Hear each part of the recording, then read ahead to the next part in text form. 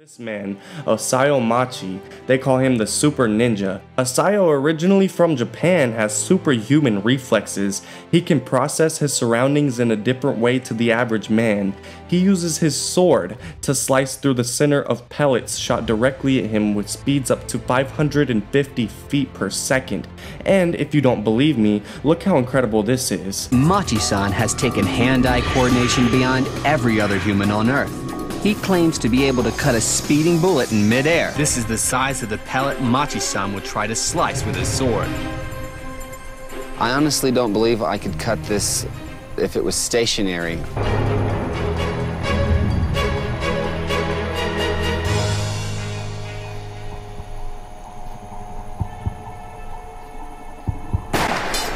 I heard it, but I didn't see it.